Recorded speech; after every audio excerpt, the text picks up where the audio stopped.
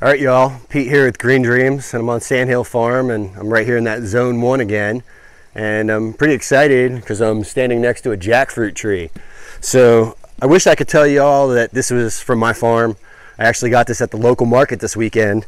This is a local, somewhere probably in Homestead, jackfruit. But jackfruit is the largest tree-borne fruit in the world. So not only are these trees stunners in the landscape, gorgeous looking tree, beautiful looking, evergreen leaves on them. These fruits can get up to 180 pounds. So I prefer the jackfruits that are a little bit more in the manageable range, for cleaning and harvesting, and maybe that 20 to 30 pound range. I will say there's a wide range of jackfruits. There's jackfruits that are soft and latexy. There's jackfruits that are crunchy and sweet. Probably my favorite fruit here on the farm, and one of the most exciting things about jackfruit, being north of Tampa, really pushing this subtropical edge here with jackfruit. From seed, this fruit can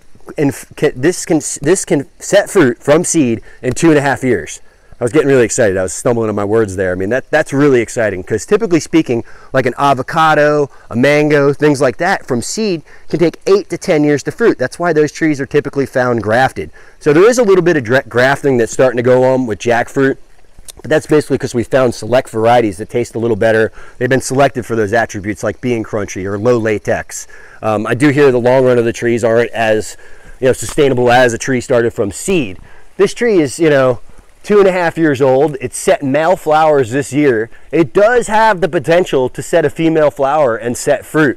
So just like in my other video with the Japodicaba, the same thing with the jackfruit. It's produced in a way that's called coliferous production. So these fruits will actually come right off of the trunk of the tree. So you're asking yourself, like, how does this tree support this big monster fruit? Well, it comes right off of the trunk of the tree like that. They're not out here on the end branches. This out here on the end, that's where you'll find the male flowers. Up here is where you'll have the females and the fruit.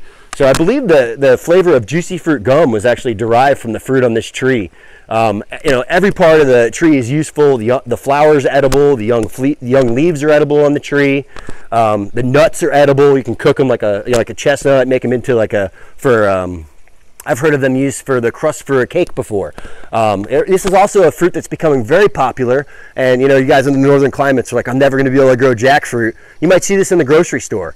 Jackfruit's becoming very, very popular right now, especially with vegetarians, especially with vegans. So you can actually harvest this fruit before it's ripe and eat it at the green stage and marinate it in barbecue sauce, and it'll have the same exact texture as pulled pork.